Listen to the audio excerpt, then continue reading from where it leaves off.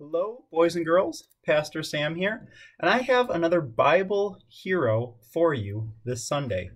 Wonder if I can get him in the shot. Nope. My son Paul is here, so if you see somebody scampering around, that's him. Oh, there he is. There we go. Paul's here with me. We have our Bible hero for today. Now, last week we heard about Joseph, who was the earthly guardian, kind of the stepfather of Jesus. Now this week we have Jesus' mother. Her name is Mary. Now Mary is actually Jesus' mother. She was pregnant with Jesus and gave birth to Jesus. And today we're going to hear the story of when Mary finds out that she is going to be Jesus' mother. Now Mary was alone one day. She was just doing her normal thing, and all of a sudden an angel appeared to Mary. Now, when angels appear to people, they're usually very frightened. The people are frightened because the first thing that angels say is, "Do not be afraid." So the angel said to Mary, "Do not be afraid. I have good news." The angel said that Mary was highly favored by the Lord.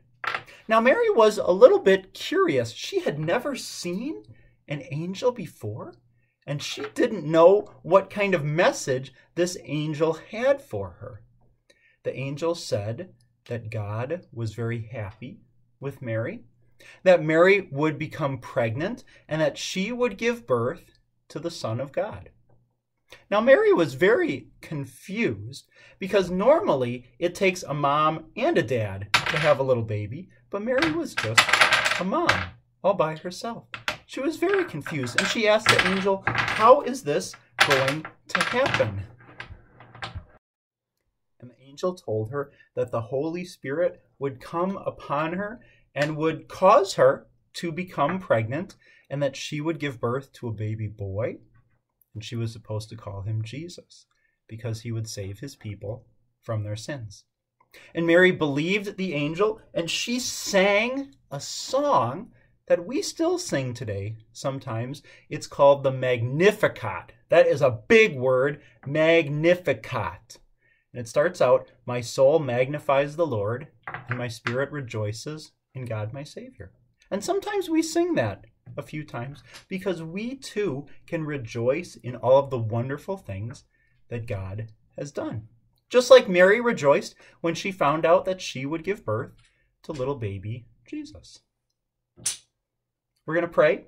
We are going to thank God for Mary, and we're going to thank God for all mothers. So pray with me. Dear God, thank you for Mary and all mothers everywhere. Amen. Maybe you heard Paul praying with me. He loves to pray, and I hope you love to pray too.